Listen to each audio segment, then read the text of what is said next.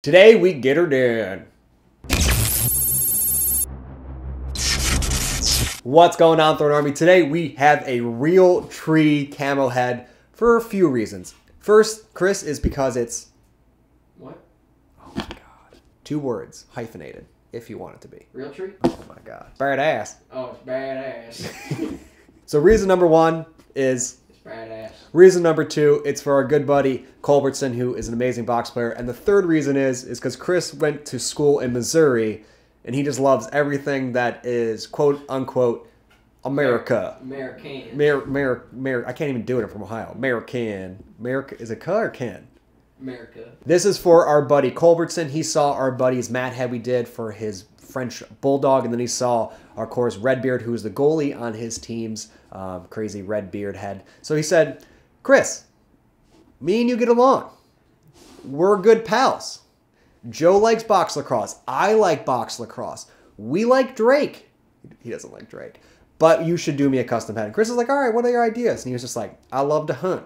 I'm a big hunter. Chris is like, I don't hunt, but I love to hunt as well. Let me hook you up with a Realtree camo head. And he went, get it? It's like a hunting joke. I would normally like to unveil this head, but Chris went above and beyond on the die. So let's throw it over to him. He's going to walk you through it. So Joe's clearly still sick, stealing my normal cheesy jokes and everything. But we're going to get into the dye. I dyed up this Gait torque, a forest green, old school Realtree camo. I pulled this off using little leaves, big leaves, sticks, random blobs. We used earth tones, marbled it along the way, so it just looks like a natural forest environment.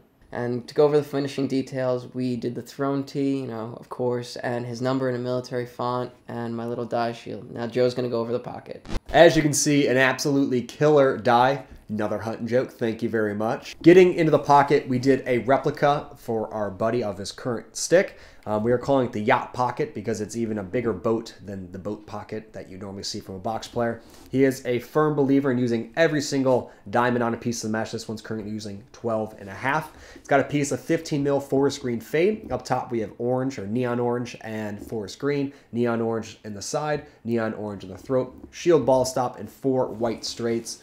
Super deep pocket with a gorgeous channel to it. Actually has a very, very, very nice release. You just have to really do that John Grant kind of behind the shoulder pass to get the ball out. But for a true box player, you can't go wrong. That is everything on Culbertson's new stick. I'm very excited to give it to him this weekend along with Chris. We're going to be in the Philly area playing some box lacrosse. As always, let me know what you think of the head in the comments below. And if you guys like cool, crazy custom heads like this, be sure to subscribe and hit that like button. That is everything. Hope you enjoyed it, and I'll see you on the field.